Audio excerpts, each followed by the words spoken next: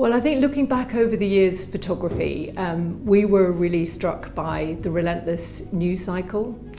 A lot of the work that we saw was very challenging to view, but we were also really struck by the positive stories that we saw.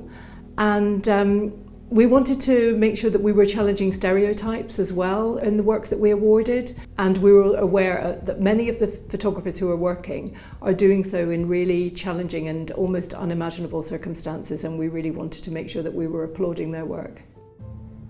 The World Press Photo of the Year is a photograph of an aunt cradling the dead body of her niece. It is a really profoundly affecting image. Once you've seen it, it's kind of seared in your mind. I think as well that, because it's a photograph that doesn't carry a lot of visual context, it can act very emblematically in that it works as a kind of literal and metaphoric message, really about the horror and futility of conflict. And it's an incredibly powerful argument for peace.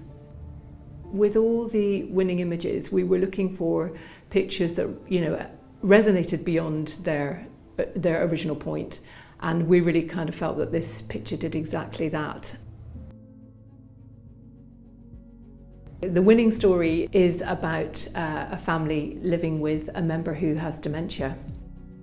It's actually a story that we see played out all across the world. It's been photographed in the most incredibly tender and intimate way, and it really is a story of love and acceptance. And we felt that when we were viewing the work, that the photographer had really gained the trust of the family. It was an incredibly respectful piece of work. The long-term award winner has a really distinct visual language, which really helped it to stand out from many of the other projects that we saw. It feels that some of the images are so visceral. It really kind of felt as if the photographer had walked in the shoes of the people he was photographing.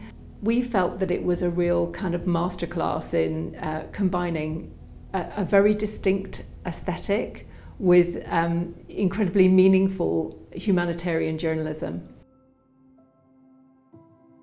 The open format is a really exciting opportunity in World Press to tell a story in a more expansive, deeper, nuanced way. And what this project does, first of all, it's about the war in Ukraine.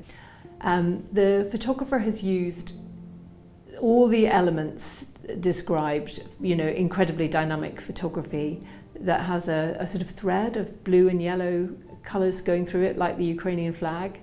There is really very moving poetry and also kind of engaging, emerging illustrations through the piece. It's an incredibly atmospheric account, and I think really gives you the feeling of despair and confusion that people feel in Ukraine at the moment. And I think it does speak volumes for a generation of young people.